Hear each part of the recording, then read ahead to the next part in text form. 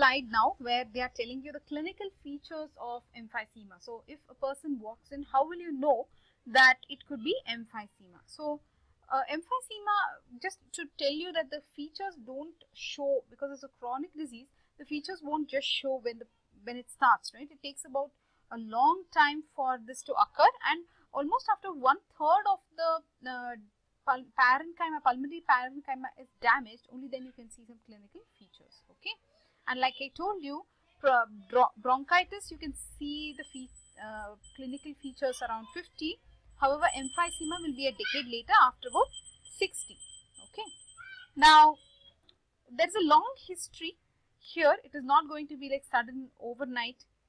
The patient doesn't come to you. It's a long history. It's a chronic thing. There is slowly increasing exertional dyspnea, and it is severe. Look at this word here, severe exertional dyspnea, right? There's difficulty in breathing. The patient is quite distressed, and he's using accessory muscles of respiration. Which are the accessory muscles of respiration?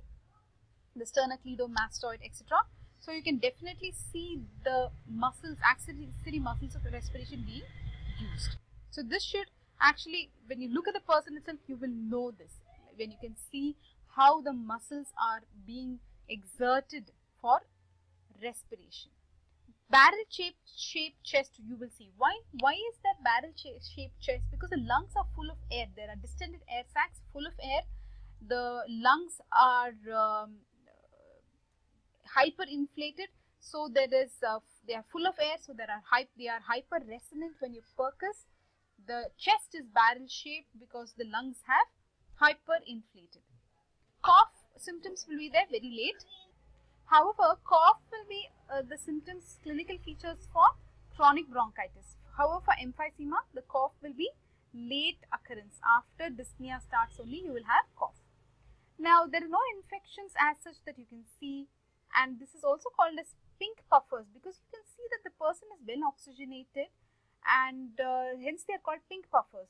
They have no bluish, because they are not having any such issue. They are pink puffers, they are well oxygenated, and they have tachypnea, that is the higher respiratory rate per minute. Okay, so that is what they will have. They are pink puffers. So pink puffers, how will I make you remember? Pink puffers, something like this. Pink puffers. Okay, they have weight loss.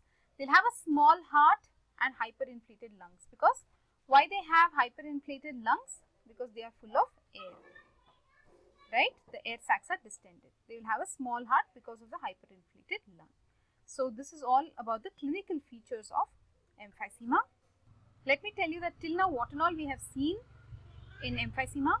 We saw COPD, forms of COPD, then we saw emphysema, main features, that it will affect acini, it will be in adults. Then there is alpha-1 antitrypsin deficiency, distended air sacs. Then what else did you see? Dyspnea, exertional dyspnea will be the clinical feature.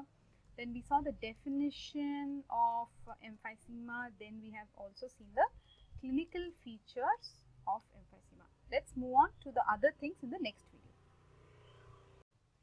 Guys, this is a photo showing a barrel chest. Please look at it.